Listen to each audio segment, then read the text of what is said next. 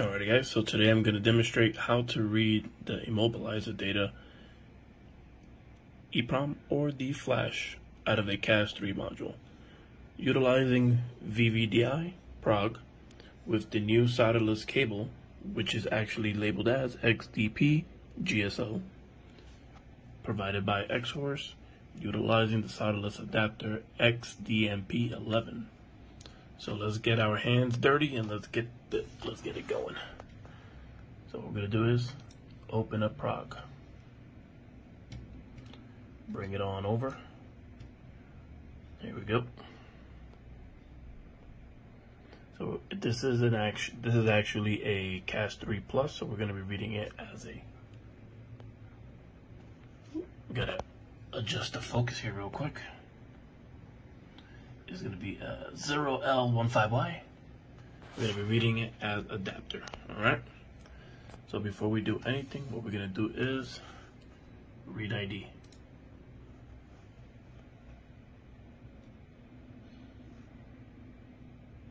So I just read the ID as a C410, and that stands for 0L15Y.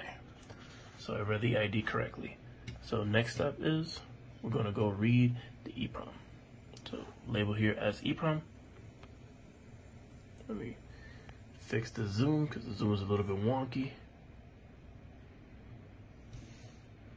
Click EEPROM. Read.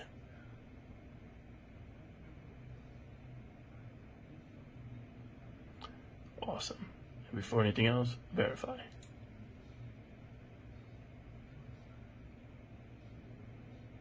Phenomenal. So everything checked out great. The read was good. Everything was success. So now let's read the flash real quick.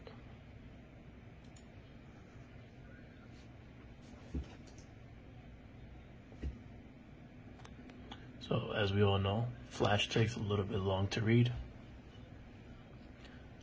Just bear with me. It's gonna take a while. So right now it's literally reading the module.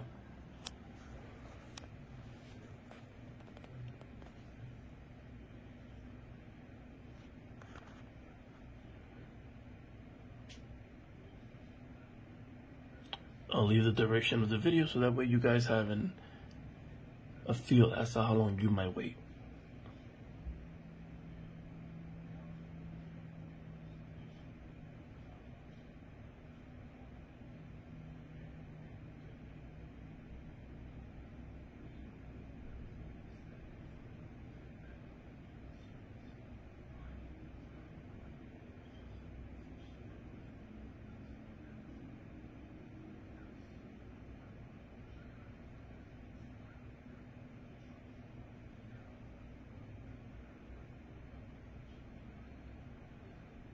There you go.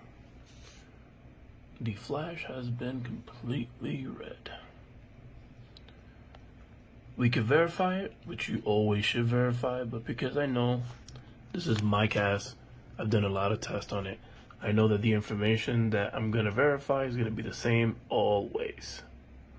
So there you go, guys. As you can see, the new cable from Xhorse, boom, works. So feel free to go grab yourself one. If you learned something today, if you liked the content, just leave a thumbs up. I gladly appreciate it. Other than that, peace. To the next video.